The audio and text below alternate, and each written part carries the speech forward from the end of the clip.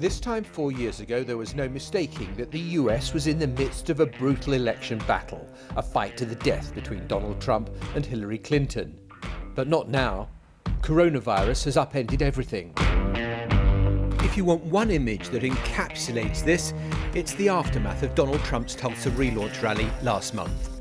An arena that held 20,000 was two-thirds empty, and as he arrived back at the White House, it was the president as we've never seen him. Tie undone, disconsolate, dishevelled, defeated. Was it the dawning realisation that the way he'd hoped to fight for re-election with packed rallies was in tatters? And Joe Biden, who retired to his basement in Wilmington, initially out of medical necessity, was now staying there as a political choice. Hey buddy, how are you? The less he said and did, the more his poll ratings went up. And with 100 days to go, he seems to be ahead in all the key battlegrounds. Michigan, Wisconsin, and Pennsylvania were the key states in giving Donald Trump an electoral college majority. In polling that's been conducted there recently, Joe Biden is ahead, the president is behind. There are several other swing states where the Democrat is doing surprisingly well, and they include Florida, they include Arizona, they also include Texas, which has not voted for a Democrat for a very long time. There is a growing anxiety in the West Wing behind me.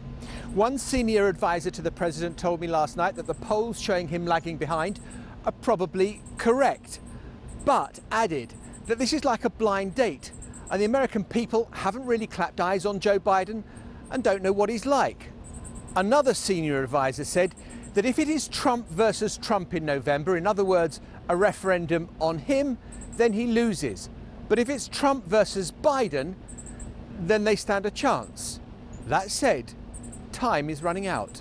Our people want to get back on the coronavirus. Donald Trump's handling has been spasmodic. As part of reopening America, do you want to reopen the borders so that people from Europe, from the UK... At the right time. It's a very good question, actually. Well, I'm going to have to take a look. The briefings have returned, but much shorter than in season 1, when they could go on for hours, as if he didn't want to go back to his office. Last week, it seemed, he turned over a new leaf, much more focused on the science, much more message-driven. But overnight, a fresh rash of tweets supporting unfounded conspiracy theories. And the spike in cases are hitting Republican areas particularly hard, and that could do him real harm. And then there's race and the aftermath of the death of George Floyd. I am your president of law and order and an ally of all peaceful protesters.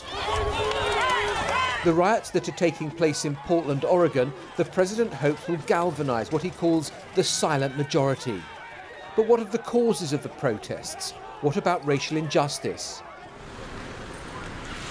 Lying in state in the Capitol Rotunda is John Lewis, the congressman who, alongside Martin Luther King Jr., was part of the 1963 March on Washington. He was a lion of the civil rights movement and the conscience of Congress, and thousands have been queuing to pay their last respects. But not the president. No, I won't be going, no. Elections are about choices, left or right, one personality versus another, the devil you know versus time for a change. A coronavirus vaccine may change the debate.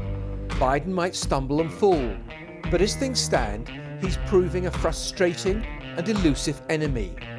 And so, more than ever, November 2020 will all be about Donald Trump. Well, that was John Sopel, and joining us now, former senior advisor to the Trump campaign, Barry Bennett, the pollster, Rachel Bitecofer, and Election Whisperer, her podcast, and Rick Wilson, founder of the Lincoln Project, the Never Trumpers, whose viral ads you might have seen. Have a quick look. Millions worry that a loved one won't survive COVID-19. There's mourning in America, and under the leadership of Donald Trump, our country is weaker and sicker and poorer. And now, Americans are asking, if we have another 4 years like this, will there even be an America? We'll chat about those ads in a second, but I want to start with you, Rachel, if I can. Where do you think the race is now? What is it telling you? Yeah, so, we came into the spring with about a 4-point advantage for the Democrats. It ended up being Joe Biden, built into what I call the Trump effect, this backlash to Donald Trump, the awoken sleeping giant of the Democratic Party's kind of demographic, advantage that didn't really flex its muscle in 2016. It underperformed its potential and ended up waking up to Donald Trump being the president's kind of been rearing for a second chance.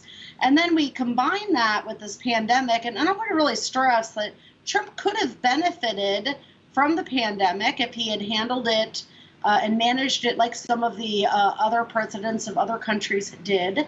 It's a terrible situation, and when a leader does manage a tough situation well, voters tend to respond. But it's not just that the American response has been bad or just, it's been absolutely terrible, and voters are well aware of it. So it has added about another 4 points or so. So we're really looking at an 8-point on average advantage for Democrats, and that is the kind of advantage that buys a really good fall for not only Biden, but also those Senate races that so many people are looking at. Let me ask Barry Bennett, are you nervous? This sounds like Donald Trump is in trouble.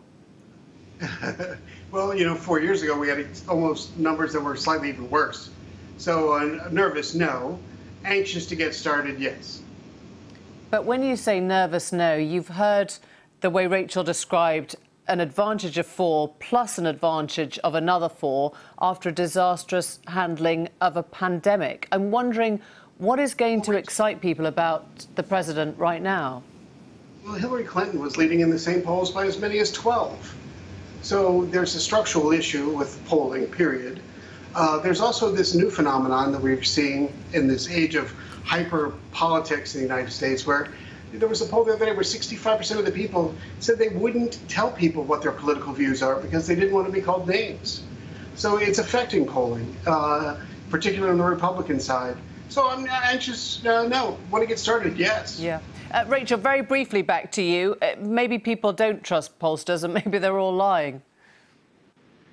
Yeah, no, one thing that I'd really like to reiterate, in 2016, a big fundamental driver was the fact that both candidates were extremely disliked. It's very atypical to have that kind of condition in an election, and this is just not the case. I mean, nobody's loved in American politics anymore with polarization, so your goal is to be less vilified than your opponent, and it's something that Democrats have achieved with nominating Biden. And so what we're seeing in the polling data is very, very distinct. In 2016, we had double and if not triple the amount of undecided voters even coming down the stretch. And we are not seeing that in this data. We are seeing very, very stable numbers. So nobody's undecided. Rick, let me go to you. The adverts of the Lincoln Project are intensely personal. They're kind of brainworm, aren't they? I'm wondering whether they're trying to get the public on side or just embarrass the man at the centre. Well, the ads the Lincoln Project has executed so far fall into 2 main categories. One category are the ads that are psychological warfare on Donald Trump, and they work. They work like a charm. They ended up having Donald Trump fire his campaign manager in part because of advertising work we did against him. We end up being able to get Donald Trump to spend 15 minutes on a stage defending the fact that we ran an ad showing him having trouble walking down a ramp. We do this over and over again, and it's got a strategic reason. We're not just trolling the president. We're doing this strategically because every day that Donald Trump spends locked into his little bubble watching our ads, spending money against this ad work we're doing against him, is a day he's not on Joe Biden. It's a day he's not doing the rest of the things he should be doing as a campaigner. So can I just clarify, Rick? Just Sure. you're a senior Republican strategist, but you are asking people to vote Democrat. I am.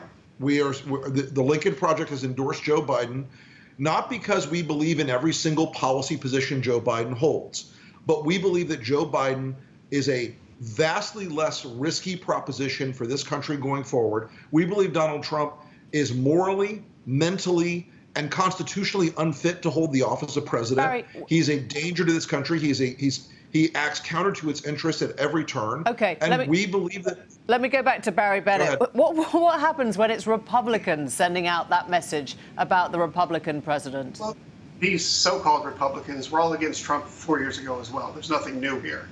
And now they've just got some Democrat money that they're throwing at television, which is, by the way, horribly ineffective, but very effective at lining their own pockets. It doesn't sound like it's effective if it's actually diverting Trump's messaging in his rallies to talk about the stuff that's in the adverts. He wants to take credit for Brad Parscale getting fired. I mean, that's ridiculous. It's absurd. Barry, we did it. Trust me. Your campaign is trying to hunt down the leakers inside that gave us the Brad. We can't hear both of you. Let me just let Barry finish, please. I mean, Rick has been adamantly against Trump all the way back to 2015, probably even before that, as has Stewart and all these other guys. I mean, it's absurd. There's nothing new here. All that's new is they now have some Democrat money that they're using. But their ads are completely ineffective. Like I said, like Rachel just said, there's almost nobody undecided. Almost nobody. It's about turning out the vote. Isn't the problem that you ask Republican voters to lend Joe Biden the vote this time round? They might never go back. You might lose the Republican Party for good like this if you're effective. We've already lost the Republican Party. The Republican Party, Donald Trump was like a parasite that crawled inside the GOP, ate it from the inside out, and replaced it with an authoritarian, narcissistic personality cult. There is no Republican Party any longer. None of the things that we claim to believe in, limited government, constitutional fealty, rule of law, fiscal responsibility, none of those things are in any way related to Donald Trump's policies. His policies are those of the authoritarian. Well, and okay. so let me go to Rachel. Yeah, let me bring in Rachel. Do Americans still define themselves as Democrats or Republicans? Does Republicans still have meaning, or do you agree with Rick that the party as we have known it no longer exists? Oh, yeah. No, I mean, I'm going to come at this as a political scientist that's an expert in this area. This is what I study. And you know what, Rick, I mean, these guys are both coming from, you know, being in the party. So it's a very different perspective. I'm talking about it as a social scientist. And this is well documented. I mean, the Republican Party, and this is, you know, the Democrats went through this in the 1960s. The Republican Party is going through a realignment. Is a civil war. It started as a rebellion with the Tea Party and ideological primary challenges and slowly built up. But with Donald Trump, it was like kind of an all-hands-on-deck effort to stop him from winning the party nomination. But he did win, and since then, becoming president, the party has abandoned its previous, you know, some of these previous core philosophies to align with the president. And that's when, you know, Rick, I mean, it's one, you know, it is true that Rick and his cohort in the Lincoln Project are former Republicans, but it's probably important to point out we are talking about key members of the Republican Party that are now expats, and they are actually just one element from the campaign world, but we've also seen national security, intellectual conservatives. I mean, some of the core founding let me go back to Barry. Does it worry you, Barry, that you appear to be losing big tranches of the party at a time like this? And not all. In today's Rasmussen poll, which is the only daily tracking poll we have in the United States right now, Donald Trump does better amongst Republicans as Joe Biden does against Democrats. So, I mean, this is a myth. Do you think that there are still undecided voters out there? Or do you think more people might be aligning themselves now, if the polling's right, as Rachel said, as Democrat? Well, no, I don't think they're not aligning themselves as Democrat. What we've seen, if anything, by registration numbers, are the Democrat numbers are down in the key states.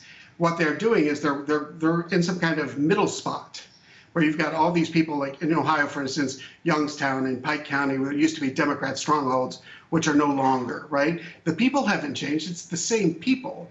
They're just voting differently. Okay. And they haven't called themselves Republicans yet, but they're headed that way. When you talk about voting differently, one of the big things that we will see, Rachel, very briefly, is the postal vote and what Corona is doing to that. We could have up to, 180 million Americans voting by mail this time round. How will that change things? Yeah, I mean, number one, I think we need to really start normalizing in America the idea that we're not going to have results on election night.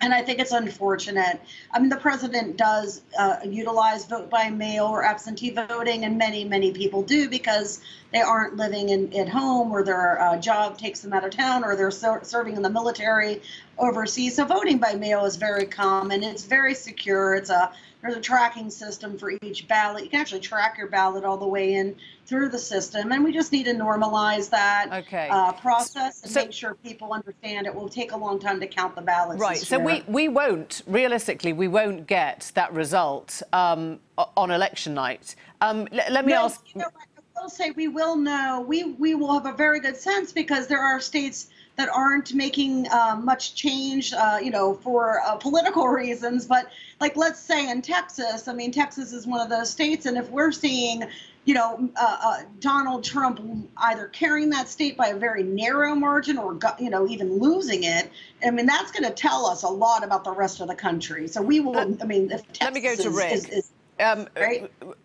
Joe Biden has said his biggest worry this time round is that the president will not recognise the results of the November election. What do you do with that? Well, look, I think Donald Trump is a gambler. He's a day trader. And if this is a close election in the Electoral College, he will try to find a way, through hook or by crook, to stay in office. He will try to find a way to manipulate the media environment around him enough to say the election was stolen from me, the election was fraudulent. He will fight it until the last dog dies. Now, I think that it's telling that every time he's been asked, he's only been asked a couple of times now, will you acknowledge the results of the election? He has hemmed and hawed and tried to evade the question. And it is a meaningful question for this president and it tells us he's a guy who destroys norms and institutions everywhere he goes. He corrupts the system everywhere he goes. The rule of law means nothing to him. So I think there's a meaningful chance, if it's close, that he will try to stay in office. We're out of time, but Rick Wilson, Barry Bennett, Rachel Bitecofer, thank you all very much indeed. Thanks for joining us.